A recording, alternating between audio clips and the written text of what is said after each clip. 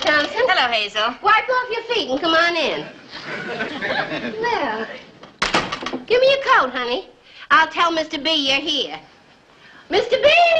Yoo-hoo! Your sister's here. He's in the den. Really?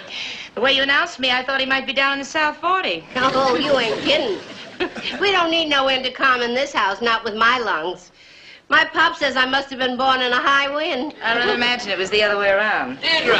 George! How's the new house coming? It's the most magnificent thing you've ever seen. Mr. Williams, he's the decorator we brought in from New York. You know, he did the apartment for the Duchess of... Yes, Dorothy told me all about it. He's doing each room around an object of art. Oh, come on along, Deirdre. I know that Dorothy wants to hear all about it. She's out here in the workshop. Wait a minute, George. I think I must have dropped my handkerchief. If this ever has pups, I hope you give me one.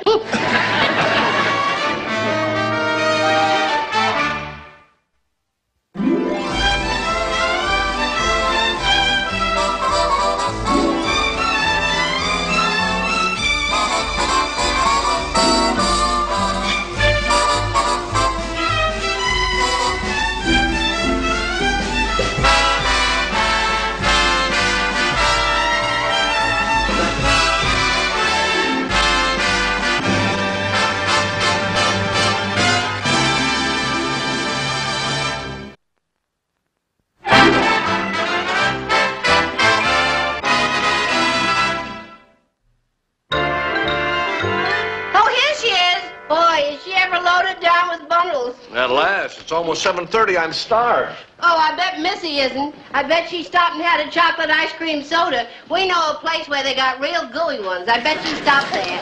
Hello, darling. Hi, dear. Oh, I feel like Sinbad the Sailor coming home with a boatload of treasure. Oh, George, I left my car in the driveway. Would you put it in the garage for me, dear? All right, but let me give you a hand with these things. Be careful of that big one, Hazel. It has, it's crystal. It's very rare, very delicate crystal. Oh. Hi, Mother. Crystal, what for? Go ahead, darling. Open it and look at it. Well, I'm hungry. Let's have dinner first. I don't want to open it now. Well, I do. Oh, dear.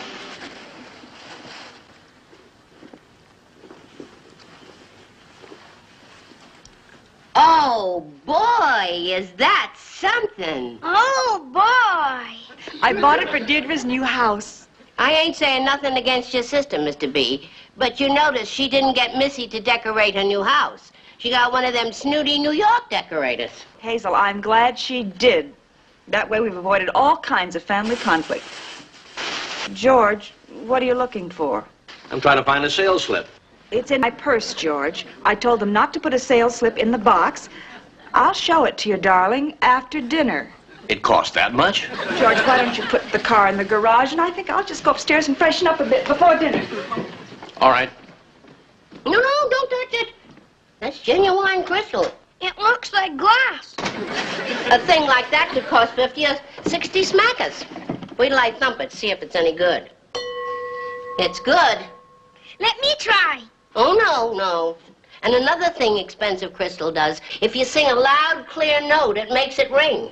A fella named Caruso used to bust things that way. Now, don't you touch it, because I got to go fix dinner. I don't believe it.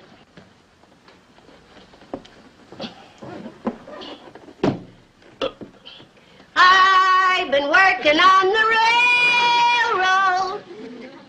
It didn't ring. Glory, glory, hallelujah.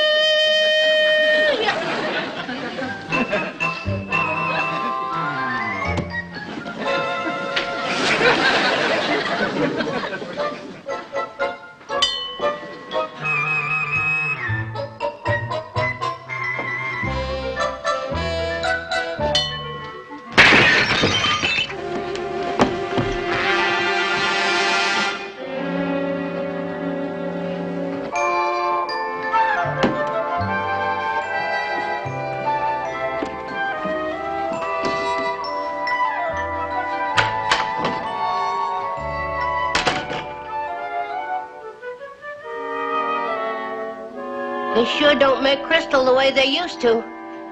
I busted it. I just don't think it's fair, that's all. Well, what isn't fair about it? Seems perfectly normal and logical to me. Hazel broke that vase, and now she wants to pay for it.